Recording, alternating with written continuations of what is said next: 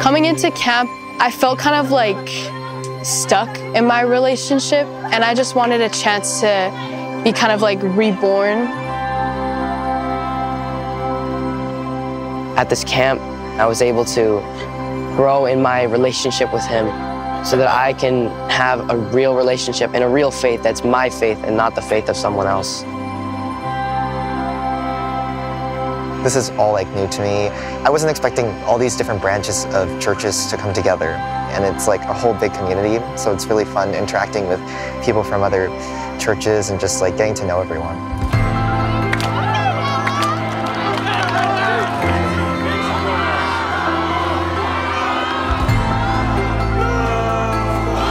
The thing I've definitely enjoyed the most has just been worship. There's been times nowadays in my generation where I feel like I'm the only Christian out here, so just listening to other young people out there has brought me immense joy.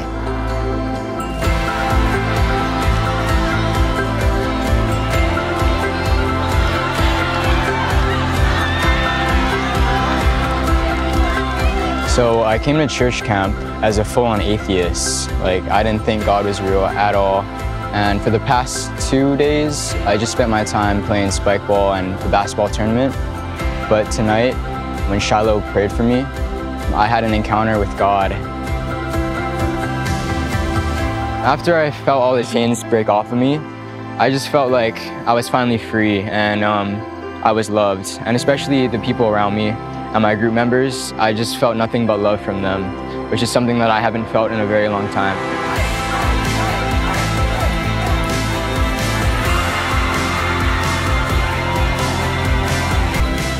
The reason why we have these camps is because we believe in you. We believe in your generation. And many of you guys don't know it yet, but you will change your generation. You will change your schools, you will change your families, you will change the world with the things that you get from the Holy Spirit.